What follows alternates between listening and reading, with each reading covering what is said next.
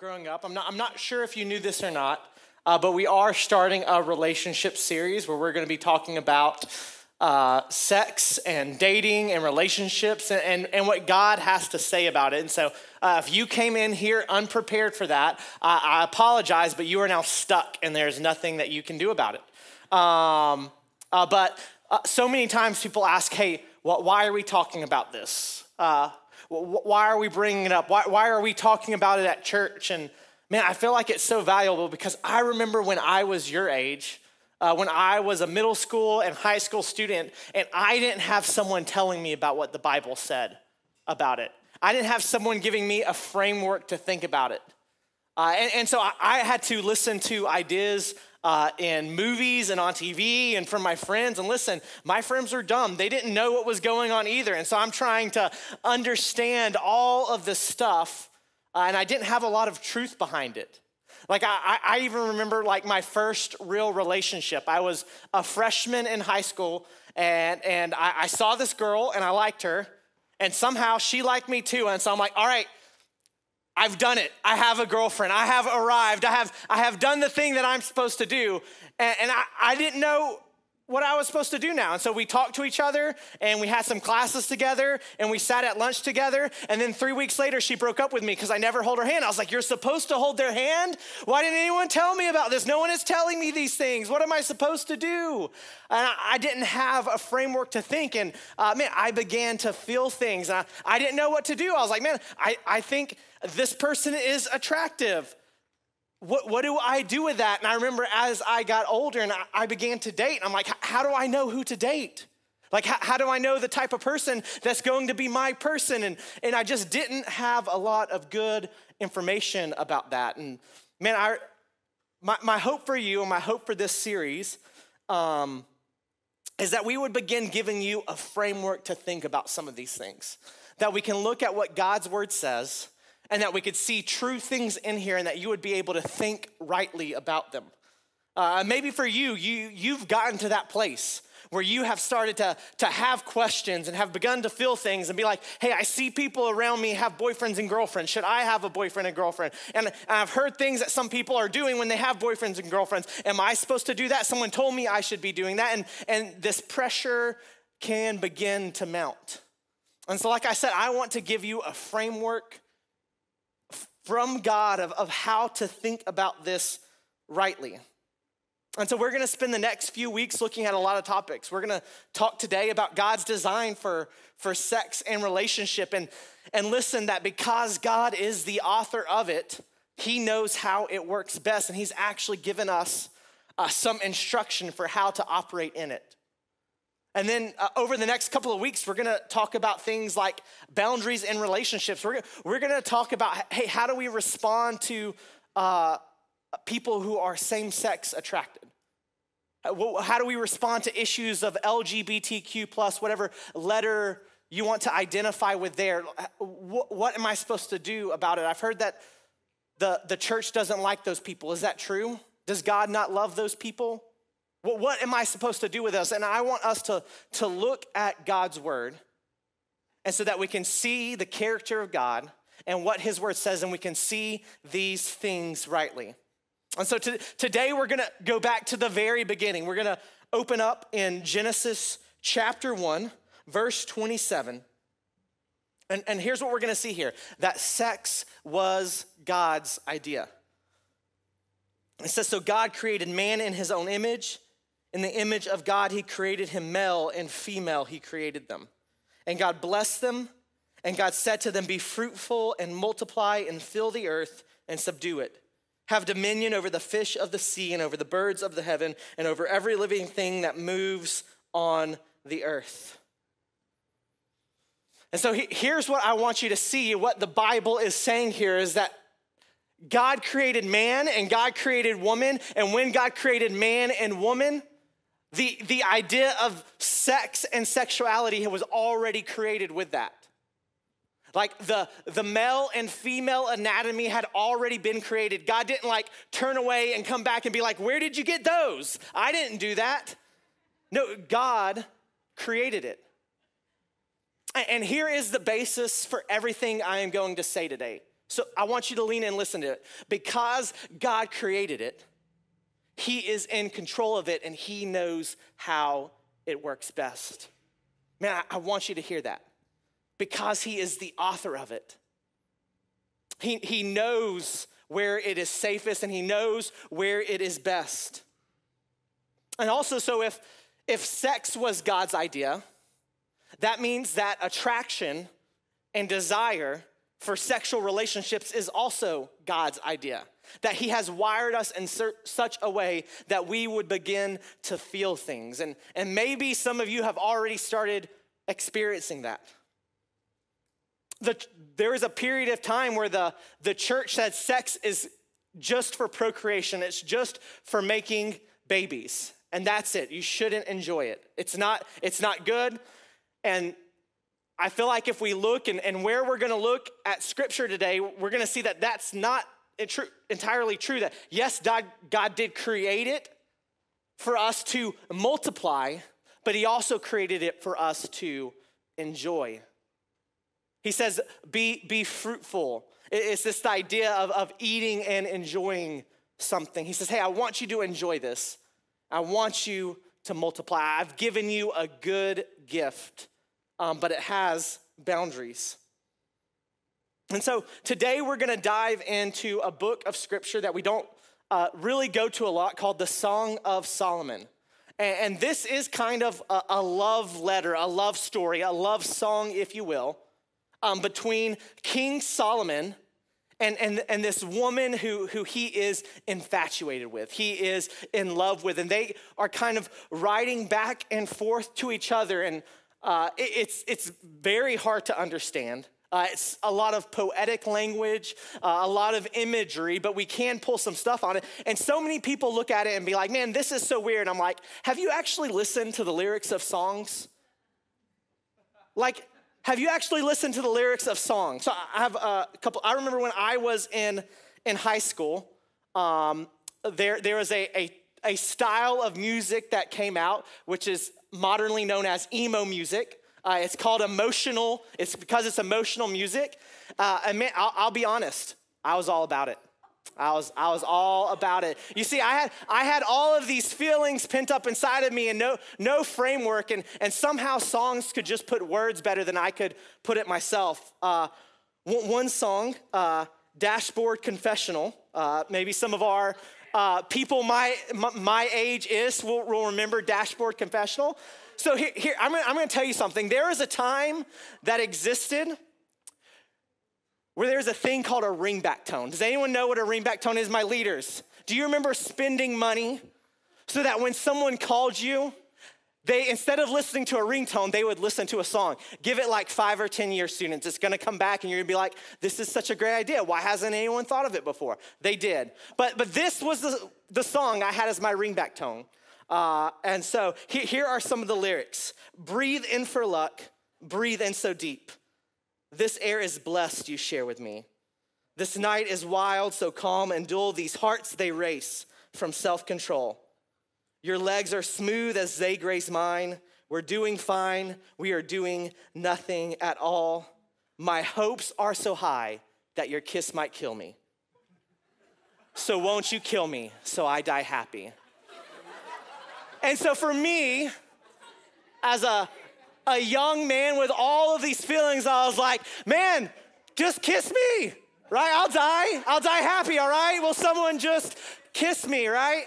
And you're looking like, man, songs were so dumb back then, all right? Here's a little Ed Sheeran for people who are more current music. We are still kids, but we're so in love, fighting against all odds. I know we'll be all right this time, darling. Just hold my hand, be my girl. I'll be your man. I see my future in your eyes. Listen, there's something about music and the words that they put words to it, and that it has imagery and it captures things that we feel that sometimes we can't just communicate. And that is the purpose behind this book, that as we begin to read it, it is going to communicate things in a way that's just different than we would communicate. So here's a couple of things I'm gonna ask you. I'm gonna ask you for just a little bit of maturity, all right? as we read this, that you could be a little bit mature as we read some of the things that are in here. And that we would lean in and learn what God has, because as we read this song that these people write to each other, we actually learn a lot about how God designed relationships and how he wants us to operate in them. We good? Can we do that? So as we look at this relationship, I want you to think about this as a plane flying over. This is a 30,000 view, really fast, going through this book and this relationship. Next year, I'd actually like to spend our whole relationship series just going through it, because I believe it's so valuable. But I am going to jet through this really fast. So we're gonna open it up in Song of Solomon, chapter 1, verse 2 and 3. And here is the first thing that we see. That as desire and attraction build up in us and they land on a particular person, that we begin to feel these feelings, that the first step we should do in the relationship process is we should begin to evaluate that person. So we'll open up Song of Solomon, chapter 1, verse 2. Let him kiss me with the kisses of his mouth, for your love is better than wine. Your anointing oils are fragrant, and your name is oil poured out. Therefore, virgins love you.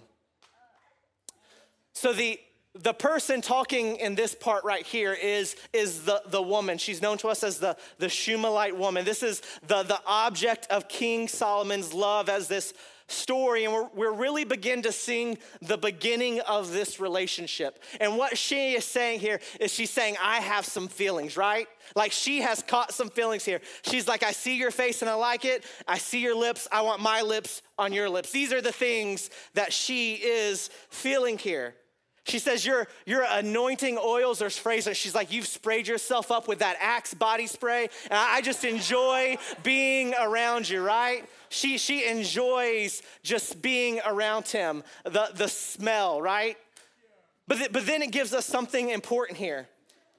She says, your name is oil poured out. You see, something that we learn about name through really a lot of scripture and other of Solomon's writings is that name is equivalent with character.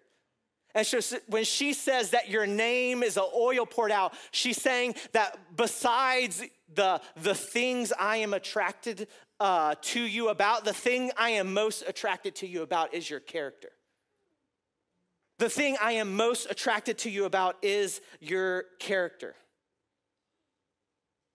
I'm not sure if you've ever thought about that as our desires and as our attraction begins to land on a person, the next natural step in that process is to begin to evaluate that person's character. Yes, I like this person, but are they the type of person I should be with?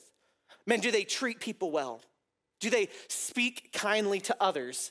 Are they honest, humble, patient? What type of person are they? Man, if I wasn't around, would they act the same way? What would they say about me? How would they talk about me? The evaluative questions begin to come out. So I want to ask you, maybe for you have a crush, right? You've caught some feelings. Have you ever stopped to evaluate someone's character? What type of person are they?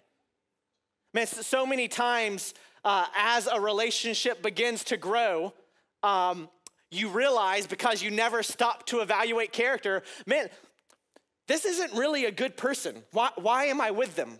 And they never stop to evaluate and ask themselves the question, what kind of person is this? Solomon writes in the book of Proverbs, in Proverbs 22, he says, a good name is to be chosen rather than great riches, and favor is better than silver or gold. He says, hey, your name, your reputation, what people think about you, what you are known for, your character, how you operate when no one is around is the most valuable thing about you. It says more than riches or gold, your character is valuable. It says, therefore the young virgins love you. This isn't a comment on their sexual status. This word young virgins in their context just means a young woman. The best way we can interpret this is this means she's been talking to her friends and they approve, right? Right, she's been going around, she's like, oh, King Solomon, he's so cute. Man, I just like him. We were, sending pigeon letters the other day, and he just wrote me this sweet thing, and oh my gosh, I'm feeling, she's like, you know what? I saw him the other day, and someone needed help, and man, he just, in one moment, he stepped in and helped that person. Man, hey, I've heard how he talks about people, and I've seen how he treats people when nothing is advantageous to him, and man, he is a good person. And it's this idea that not only should you be evaluating someone who you are attracted to, someone who maybe you are building a relationship, but you should have people in your life who you trust and you listen to that are able to speak into that as well. She's like, hey, not only do I approve of you, but my friends approve of you as well. To quote the Spice Girls, if you want to get with me, you got to get with my friends. I know all of the students don't know what that is, but all my leaders just appreciated everything I said. But yeah, the people closest to you should affirm this. They should affirm the character that they see in that person. They should say, hey, this is someone I want you to spend time with. This is how they treat you. This is how they treat others. And as we see this relationship begin to grow, we see that, hey, I'm attracted to you. Hey, I like you. And I've begun the process of evaluating, are you the type of person that I could be with? Because before we let this relationship grow, before we become, I'm not sure what the term that you guys would use when I was growing up, it was Facebook official. So I tried to ask around, I couldn't really find it, but whatever the point is where someone becomes official, like, hey, we're an item, we're a thing, whatever that is, I need to stop for a second and evaluate some character. Is this the type of person I should be with? And something else I feel like is important that I wanted to mention is that sometimes in the evaluation process, the natural conclusion of that is that this isn't a good relationship. Maybe we should break up. I feel like breaking up has such a negative connotation that it's just this devastating thing that someone has to do something just horrible for us to break up. No, sometimes you're just evaluating and you come to the understanding that this isn't someone that you should be with. This isn't someone of good character. This isn't someone that has the character that can sustain the type of relationship that I want. And if they can't check those boxes, the natural conclusion of that is to end it before that relationship grows. And this is actually good to, here's something, I'm probably gonna break some hearts right now, but statistically speaking, you will not meet the person that you're going to marry while you're in school. I'm sorry, I know I'm gonna break some hearts. And I know we have some people in the room that are high school sweethearts, some of our adult leaders. You're in the 2% category. That's the statistic. 2% out of 100, all right? It's not like 2 out of 10, no, 2% out of 100. So 98% of people, if we had 100 people in this room, which we might be close to that, I don't know, 2 people could raise their hand and said, hey, I'm the 2%, right? That's not the majority. And so if you are in a dating relationship right now and you're already sensing some issues of character that is causing you to pause, if you're already sensing some red flags, sometimes the best thing you can do is to go ahead and let that naturally end right now before that relationship grows. Here's what I want you to know. Here's my first point for you. Desire for a relationship is natural and good. Desire for a relationship is natural and good. God created us this way, that we would have the desire to have companionship, that we would have the desire to be close to someone, that we would have the desire to know someone else and be known by someone else. And that is natural and good. And the reason that evaluating character is so important is the longer that relationship goes on, the more important the character that they have is. The more that they'll need character to sustain that relationship. And this is what we see in our couple. That as their relationship grew, As their attraction and desire for each other grew, they had to have the character to sustain it. And eventually the relationship needed to have some depth. Like, it couldn't just stay surface level. It had to have some depth. There had to be a point in time where that relationship where you felt safe enough to share some of your hurts, where you felt safe enough to share some of your insecurities, where you felt safe enough to share some of your goals, some of your dreams, who you wanted to be, what God's calling you to do, that there is some depth to this relationship. This is what we see in verse 15. Now Solomon is writing to this girl he is really digging. It says, "Behold, you are beautiful, my love. Behold, you are beautiful. Your eyes are doves." The dove was a symbol of peace. And so he's saying, hey, you are beautiful, but more than that, you are my safe place. You're not a place I have to worry about being vulnerable. You're not a place that I have to guard my feelings. I have known you and I have evaluated your character, and I have gotten to a place where I can be real with you. You can know the real me. You want to know the most exhausting and unsatisfying relationship you can ever have? A toxic one? I have something better for you. One where you're faking it. The most unsatisfying relationship you can ever have is where you have to pretend to be something that you're not, because you can never be real with that person. And therefore, you're never fully known and never feel fully accepted and never feel fully loved.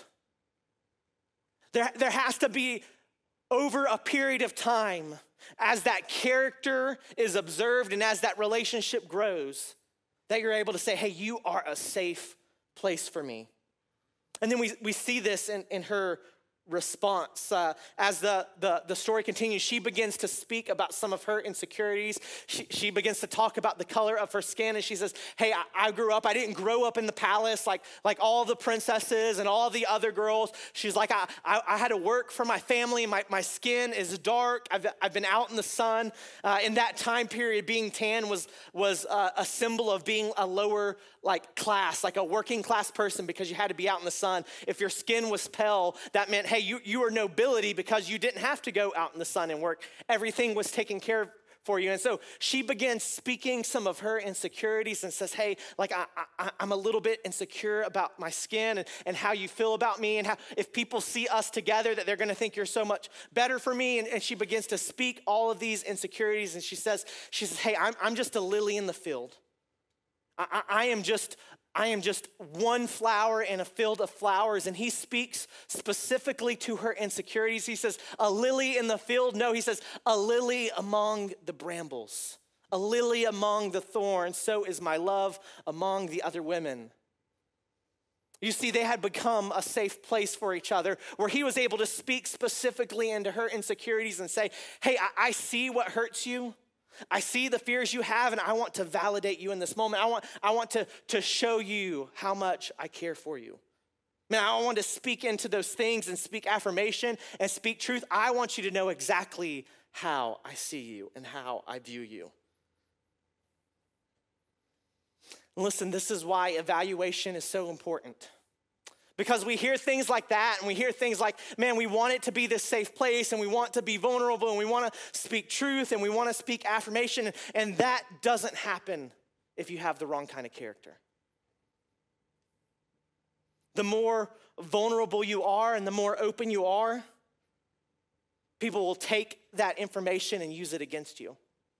People will take that information to control you. People will take that information to abuse you if they don't have the type of character to sustain the right type of relationship.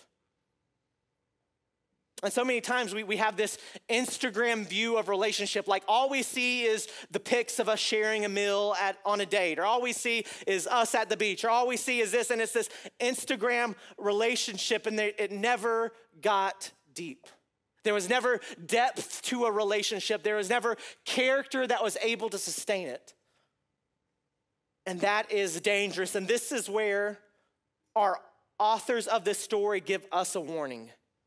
In Solomon chapter 2, verse 7, She says, I adjure you. That's the word plead. She is begging. She says, hey, I am pleading with you. I am begging with you. I want you to know, daughters of Jerusalem, young men, young women, by the gazelles and the does of the field, that you not stir up or awaken love until it pleases. She is saying God has created this thing, and he has put some boundaries around it to protect you. And if you are in the wrong type of relationship, or you try to rush the wrong type of things in the relationship, you are in danger. Don't do it. Here's my second point for you. As a relationship grows, so does the risk. As the relationship grows, so does the risk. You see, as their relationship grows, they get to the point where they're growing in a relationship. They're actually in the process of getting ready to be married, and their love is growing for each other, and their feelings are growing for each other. And they realize that there is a risk to ruin this thing that God is growing. They refer to a lot of flower imagery in this, and it talks about the bud of a flower, that their relationship is a bud waiting to be bloomed. And he's saying, hey, it is in this infant stage. Our relationship is like a flower. It is so fragile. And we don't want to do anything that runs the risk of ruining what God is working in here and what God is building in here and this intimacy that he is trying to grow.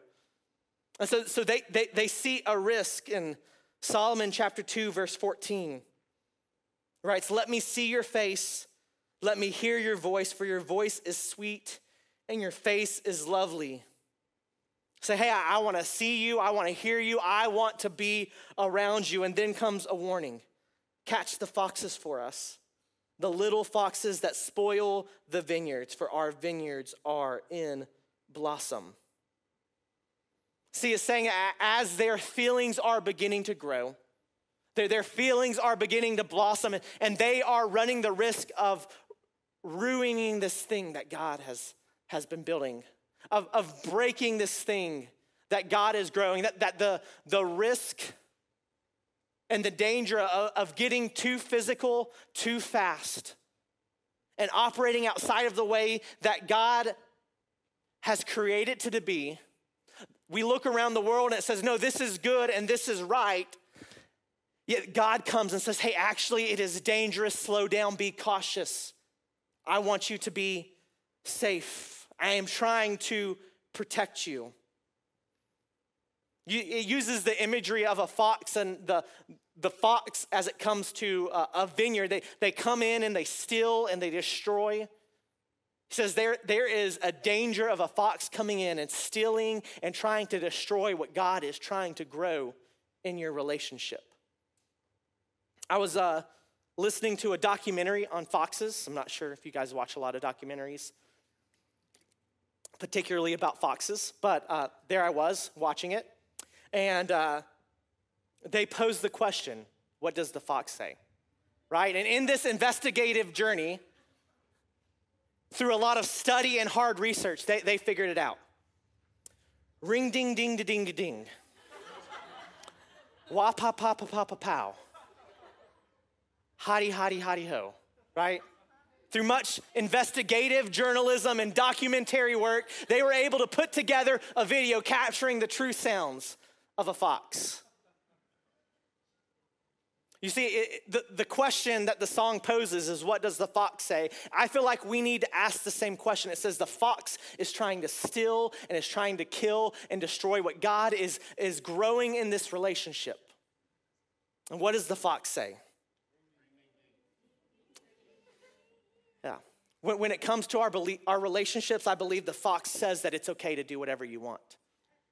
It doesn't care about the safety of your relationship. It doesn't care about what God's trying to grow. It doesn't care about the boundaries that he's put in place to protect you. The fox says, hey, everyone else is doing it. It's okay. The fox says the risk is worth it. Maybe for you, the fox is saying, hey, well, we're probably going to get married anyways, so it's okay. Where's the risk? What's the worry? And here I believe are two risk warnings that we see where we're at in this story. The first one, if you're taking notes, it's not going to be up on the screen, but I believe it's important for you. Don't get in a relationship with someone that doesn't have the character to love you well. Don't get into a relationship with someone who does not have the character to love you well. And the second one, don't ruin the intimacy that God is trying to grow by letting it get too physical. Don't ruin the intimacy that God is trying to grow by letting it get too physical. You see, here is what happens. This is why there are warnings. This is why he's saying it's dangerous. Because he's saying, hey, the reason there's a warning is because there's something on the other side that I'm warning against. And this is my next point for you. Letting our feelings control our actions is not God's best for us. Letting our feelings control our actions is not God's best for us. We see Paul write to Timothy in 2 Timothy chapter 2, verse 17. He says, for God gave us a spirit not of fear, but of power and love and self-control. Man, I want you guys to lean in for a second and hear what I have to say. Guys in the room, look at me. In your relationships, you have the ability to operate in self-control. Girls in the room, look at me. In your relationships, you have the ability to operate in self-control. We don't have to let our feelings dictate our actions.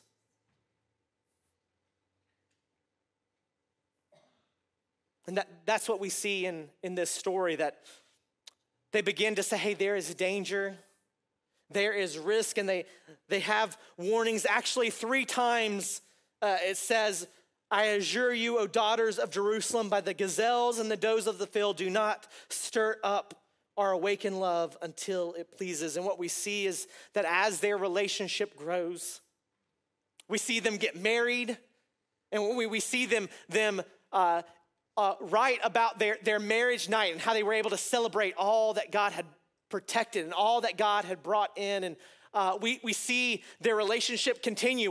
We see a picture into their first fight and how they navigated conflict. And kind of at the end of this story, almost looking back, we see the warning again for the 3rd time in Solomon chapter 8, verse 4. It says, I adjure you, I plead with you, I beg of you, O daughters of Jerusalem, that you not stir up our awakened love until it pleases.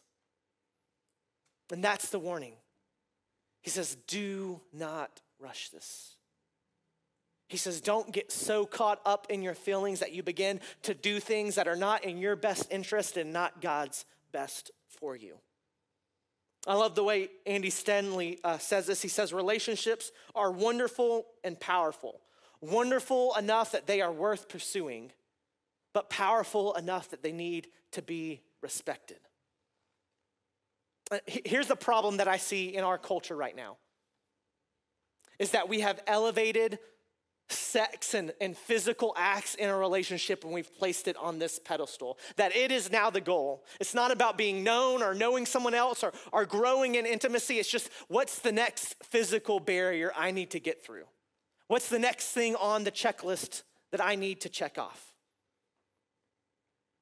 The danger is that we have the potential to let the physical part of a relationship be the most important thing in our lives. That sex becomes a god to us. That it takes the place as the most important thing in our life, and we will do anything to get it, regardless of the risk, regardless of the warning. The Apostle Paul in the book of Philippians chapter 3, he actually warns about this mindset of where we let our desires dictate our actions. He says, brothers, join in imitating me and keep your eyes on those who walk according to the example you have in us. For many of whom I've often told you, and now tell you even with tears, walk as enemy of the cross of Christ.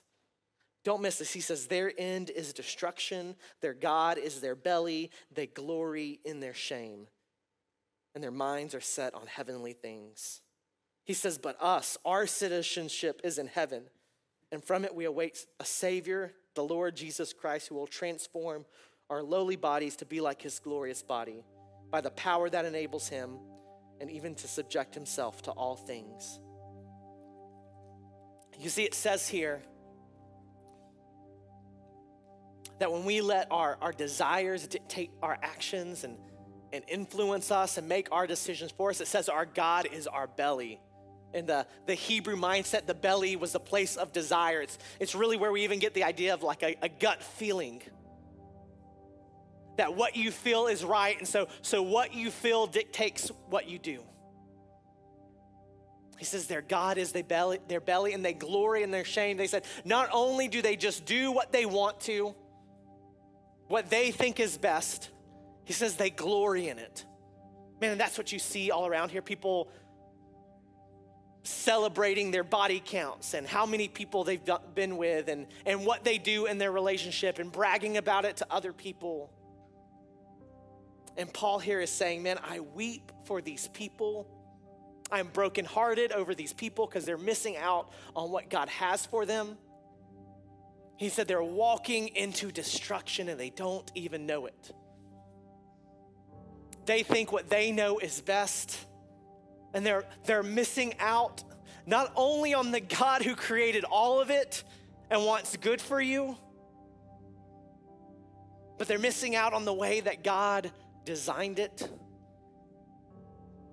and put boundaries around it for your good. He has given us a good gift. And so many people just try to find their value in what they do in a relationship. Their value is determined by what they can do with their body. Can I tell you, you are so much more valuable than that.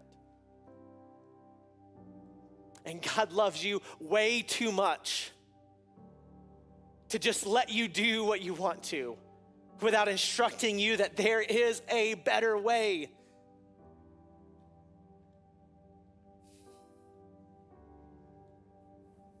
I don't want you to miss out on what he has for you. My last point for you is relationship goal number 1. Sex and relationships were created to be good, but not to be God's. Sex was never meant to be a God. Sex was never meant to be the most important part of your relationship. It was designed to bring you closer to someone, and in doing that, bring you closer to God. And he says, but that doesn't happen outside of the protective place that I've set it in, outside of a marriage, relationships where it is safe and that character has been evaluated.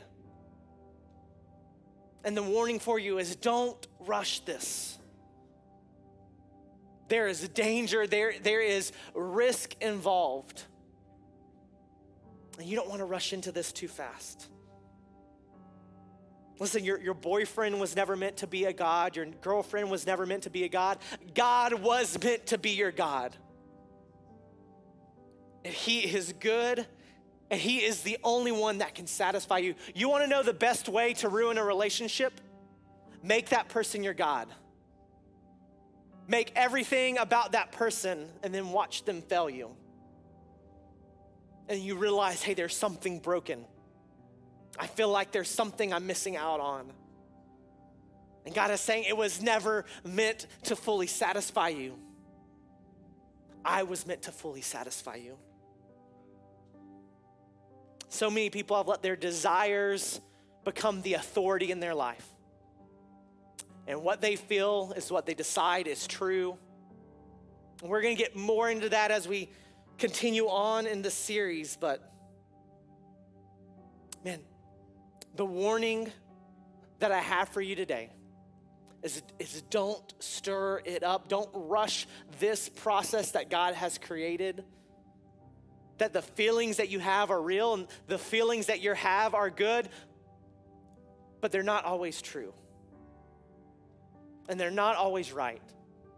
And God has put boundaries around it, not to take from you, but to protect you and to give life to you. God is not out there trying to be the ultimate killjoy and take good things from you. We talked about it at the beginning. He created it. He wants you to enjoy his good gift of relationships and ultimately sex.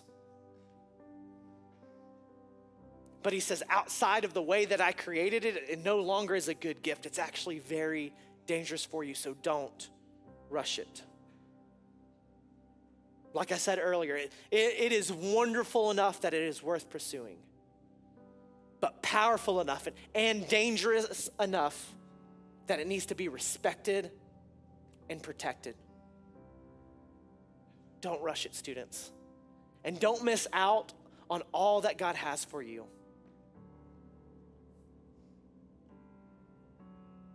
By buying into the lie that all you need to do is just engage in the physical acts of a relationship, and all you need to do is just have sex. And then that will get you what you want. It's a lie. It's not true. And God loves you too much to let you walk out of this room without hearing that that is a lie and that he has something better for you. Pray with me.